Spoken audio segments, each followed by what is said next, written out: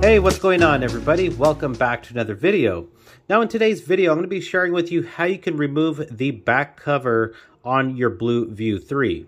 So with the Blu View 3, this back plate is removable.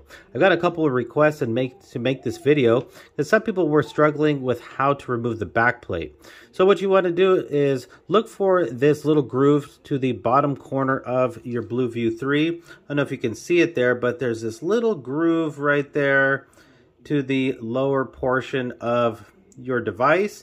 And what you want to do is just basically use your thumbnail. My nails are actually pretty short. You don't really need a tool or anything, but it does require some pressure to remove this back plate. But basically just put your thumbnail right into that groove, and then it's gonna require some force, but you'll be able to remove a portion of the case just like that, and then just apply a little bit more force and you'll be able to get the rest of the back plate off, as you can see there. Also want to share with you, the Blu View 3 has a non-removable battery. And then opening up the back plate, you'll see you got access to your SIM card tray. And then you also got access to your micro SD card tray right there.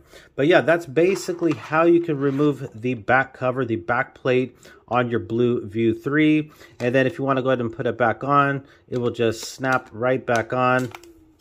As you can see there, it just snaps right back on. But yeah, just definitely look for that little groove right there. Again, it will require some force, and you will be able to remove the back plate just like so. So that's basically it. That's how you can remove the back plate, the back cover on the Blu View 3. If you found this video helpful, informative in any way possible, please hit that thumbs up button. And please subscribe to the channel for more future videos. Thanks for watching, thanks for subscribing, and I will talk to you on the next one. Bye.